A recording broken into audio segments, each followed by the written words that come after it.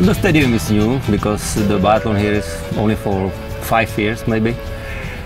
The Nove Mesto is the famous cross-country venue, and we started here with the biathlon and with the building in the stadium for biathlon, especially for biathlon 2005. And from that time we continue every year with the new buildings. We still try to improve the stadium, the facilities here, to be ready for World Championship 2013.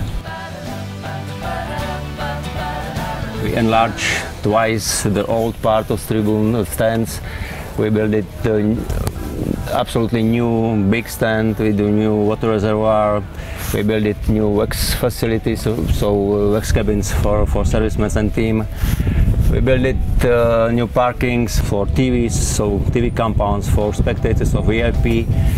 And what is important, lightings for us. So this is the impression of this, the final.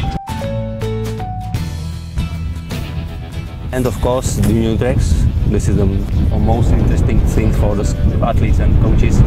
So there is about 2 kilometers really new tracks, very hard, as they say. We hope to hear that everybody is satisfied with the venue. So hopefully, for World Championship will be the best as possible. Everybody will satisfy next year, same as this year.